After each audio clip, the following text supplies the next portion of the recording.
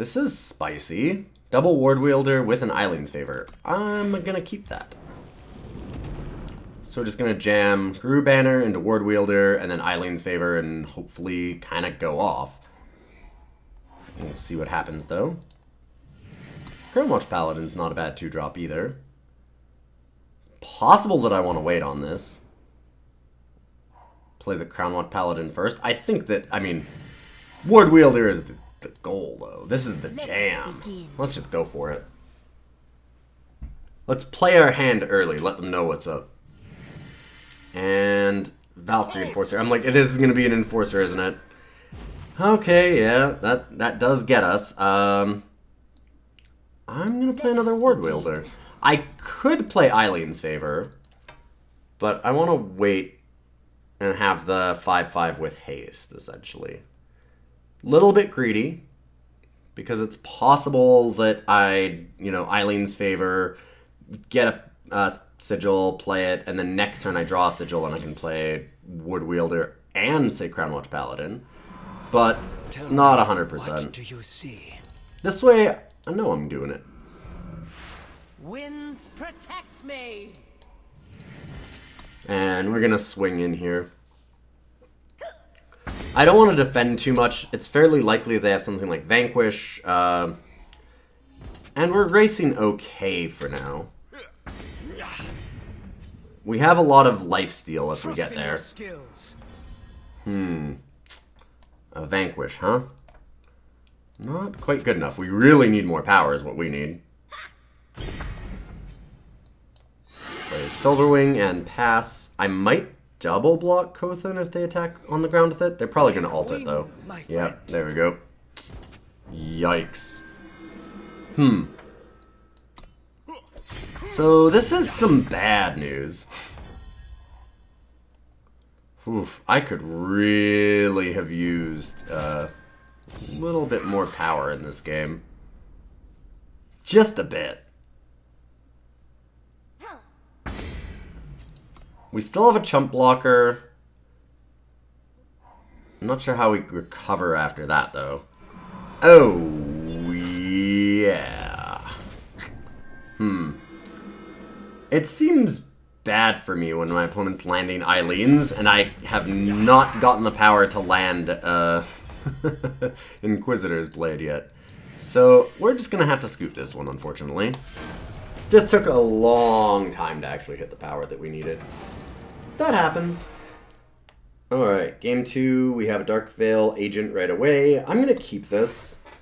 We're going to hope that we can get the Darkveil agent to have Aegis itself, and then we can suit it up with a Hammer of Might. That'll be our goal here instead. Ooh. These draws are really awkward. You do not want to have 3 Hammer of Mights with no protected creatures. That's exceptionally bad. Just as an aside. Really not what you want to do. Torch, yeah, there we go. And that's why, because now we're stuck with nothing. The third hammer is just an insanely bad draw. Opponent is, I assume, passing the turn, since they literally cannot play anything else. Cool. Well, I mean, we have to go for it. I'm just going to try and Darkveil again. Pretty likely that they are able to remove it again, but I don't have much of a choice. Sure. Oof. Winds protect me. Alright, pass the turn. At some point we'll hit an Aegis creature. We have 16 in the deck? Yeah, we have 16. I think that we could hit some at some point. Let us begin. And we have a 5/5. They do have to have some pretty specific removal to get rid of that. Something like, okay.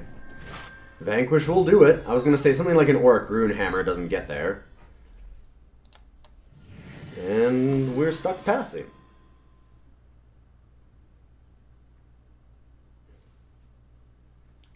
Stop giving me hammer time. Because I really don't need any more.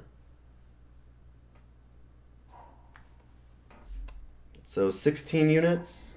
Yeah, good 25% every turn we've got a chance to hit one. It's more than 25% chance, actually, every turn. There we go. Let your spirit rise. We do have units that matter.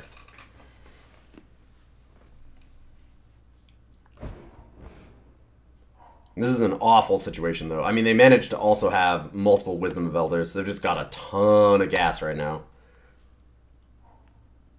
Torch. Hopefully they don't kill it. That's an Ikaria, though.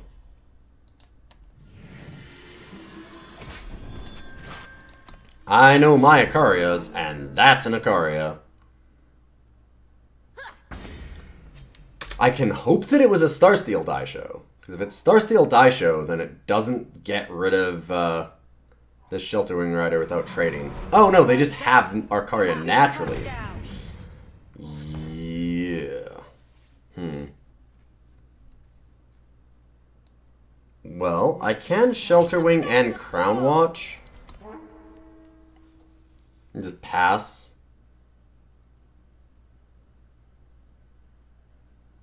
Ikaria number 2. Yep, there we go. Rise up or be cut Oh, down. wow.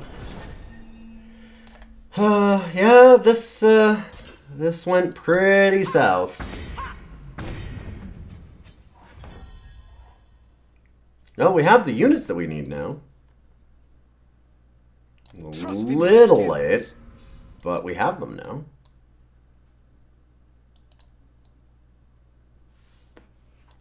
Keep that as defensive Shelterwing hammer. I guess that's the thing to do. Be very surprised if it lives. But I don't have many other options.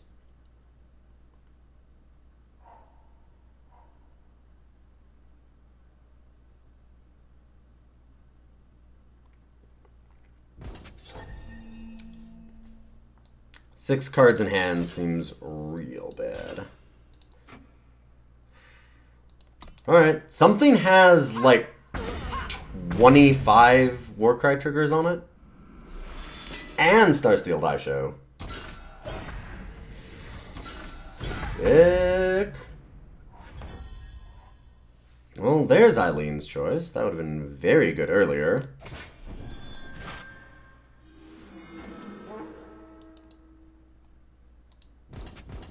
I'm going to attack with both.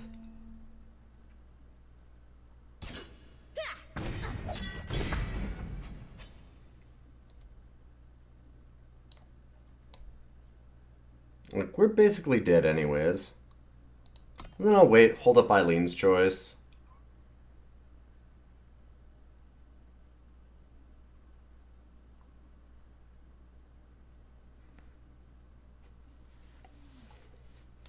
I can choice the Ikaria and then Vanquish it.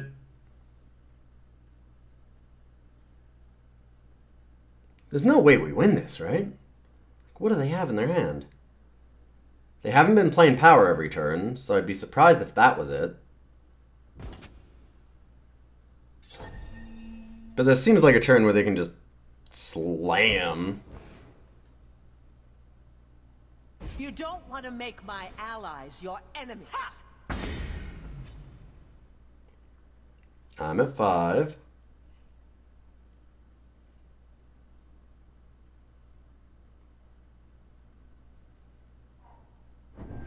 Harsh rule.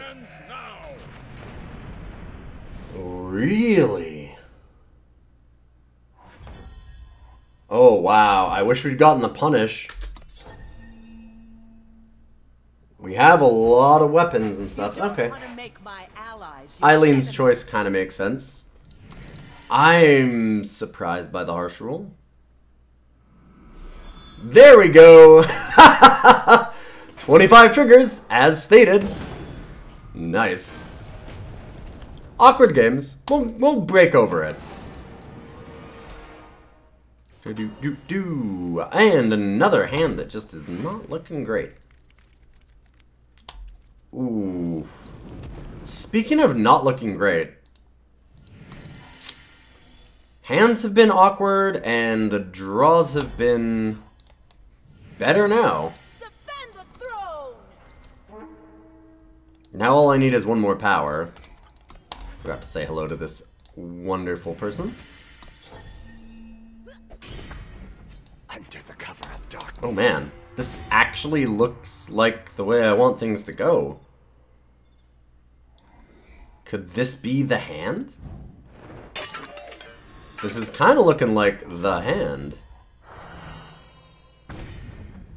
You can get Aegis on everything. And I'm just gonna hammer this.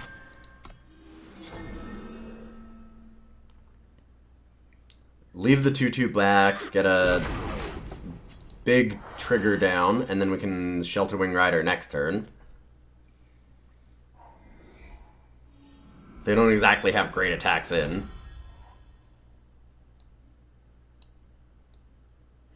Actually, we'll attack with both, and then we'll Jotun Feast Caller, probably. Because it looks like we can Inquisitor's Blade and just go off.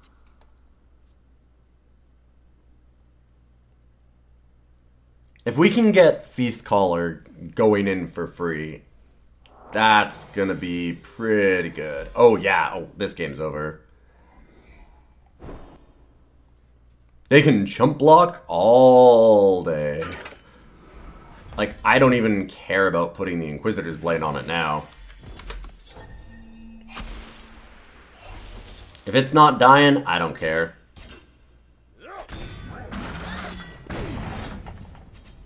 Let your spirit rise.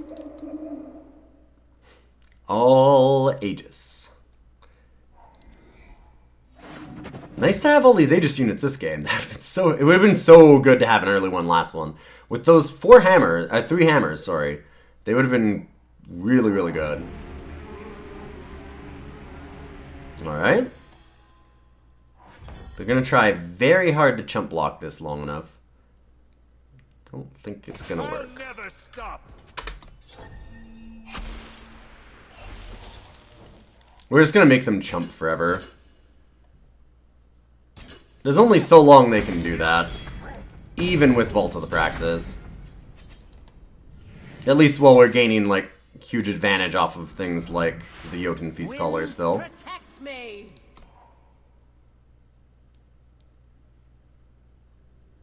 I don't really want to give them another card.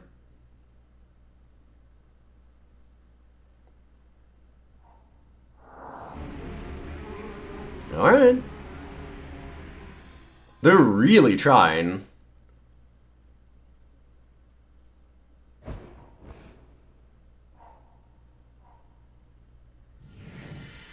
Grenadindrome? Nope, no Grenadindrome.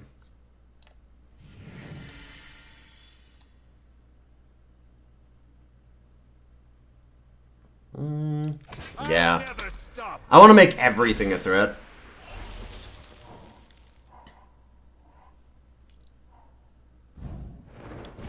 Torch, make that smaller. That makes a lot of sense.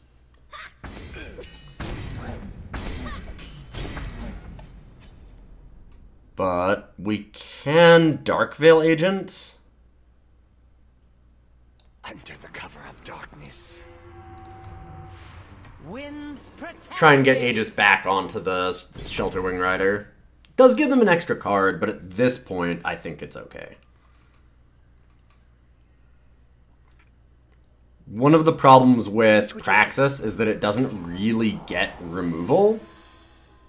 Not for things like this. It doesn't get hard removal. Purify is probably the closest, but that doesn't really answer it. It just stops it from doing things. For Shelterwing Rider, I guess that it would, because it would be stuck as a 1/6. I'm kind of surprised that our opponent went for the Flyer and not for the Deadly, but I'm not sure that it really matters.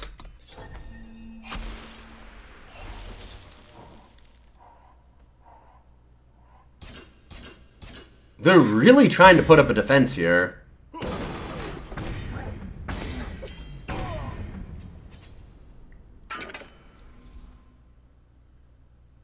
Trust in your skills. Let your spirit rise.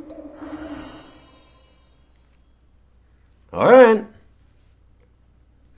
They have to answer 1, 2, 3, 4, 5, 6 Aegis creatures. Oh, they're an Idol of Destran deck? That's awesome! I want to congratulate them, because that's pretty sweet. Idol of Destran is awesome.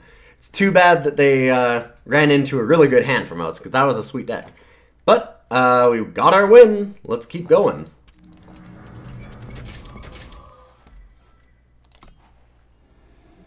Ooh. This hand is dicey. But it's not bad. It's just... it feels super medium. I don't think that we throw it away, because we can easily get a hand that's much worse. We can play everything in it. It has some decent cards. I don't love the Darkveil agent that much, though. It's fine, but it's not something that I'm looking for multiples of for sure. And I almost think that Darkveil agent is better a little bit later. Like I was saying, kind of giving that really awkward presentation of, say, Darkveil agent and a threat, where you let the Darkveil agent live and it might protect other things. Under the cover of darkness. Darkveil agent on turn 2, just giving itself Aegis, is okay, but not super important. Not going to do enough on its own.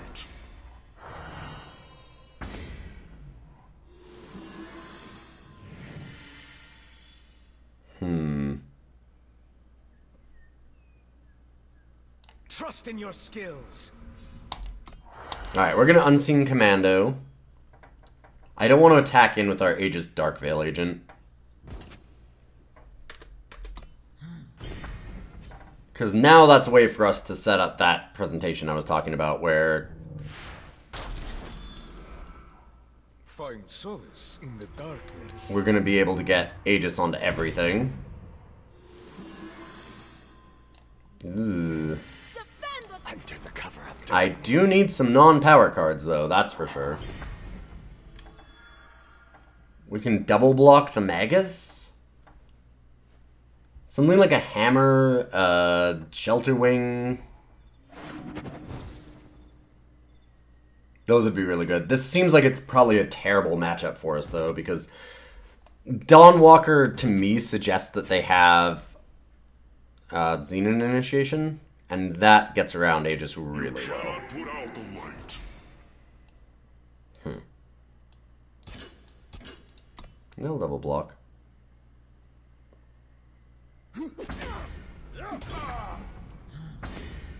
Trading a 3/4 for a 2/2 right now seems pretty good. Ooh, wow. Huh. Let us be. And I don't want to blame everything on our draws, but we've had multiple games where we just didn't have the power, and then we had way too many hammers and no units, and now we have way too much power. So like, this is some awkward draws, I think. I do think this deck actually has some legs, because I was playing it earlier and it was doing okay. But, I mean, I can't do a whole lot if this is what it's going to give me. Yeah. Well, awkward. I'm playing 26 power and then the Eilyn's favors.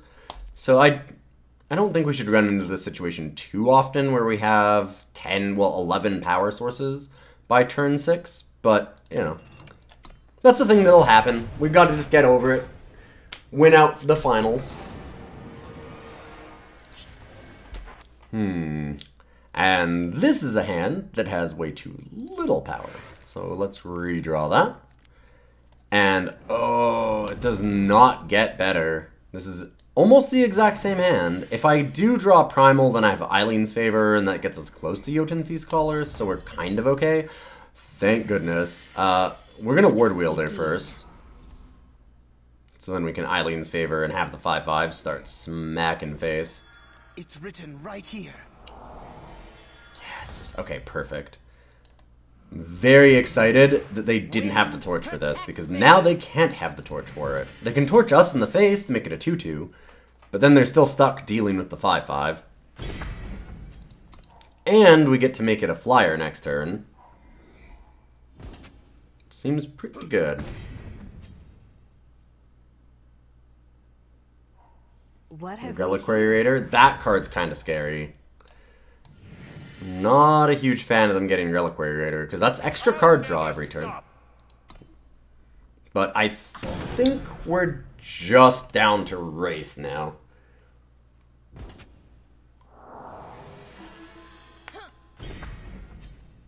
If they have a Purify, it does kill this. Just as an aside, this dies to Purify currently, because it'll remove the text. Okay. Haha. That was kind of lucky. Just a little bit. But it removes the bonus +3/+3, and then it becomes a 5/3, and it just dies to Purify. Well, does our opponent have it? Good news, even if they do, I have a Jotun Feast Caller afterwards. Yes! Yes! We did it! Alright, sweet. I was very happy that that got at the end. Whew. I think that we had a decent chance, even if they managed to kill it, or put, like, say, Sandstorm Titan down, which was one of the big things that I was worried about. Because then we could Jotun Feast Caller, or I mean, Sandstorm Titan we have a pretty great answer for, we just Vanquish it.